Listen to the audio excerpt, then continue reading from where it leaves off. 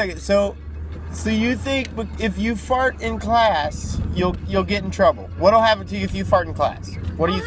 I'll have to go to the office. And they're gonna call you guys and say. And tell us you farted in class. Yes. And then what'll happen? And then like at the end of the day, I'm gonna be like grounded for a week. Why? Why would you get grounded for farting? Because I got called in from the principal office. That means it's bad. So wait a second. You think you would get like suspended or expelled for farting? Dad, no. Everybody farts. Everybody farts. Listen, we try to make it a polite school and actually have manners. That's why we can't fart in school. So nobody's ever farted in class? Yes. So they have farted in class? No. So everybody just holds it in? Yes, it's part of the rules.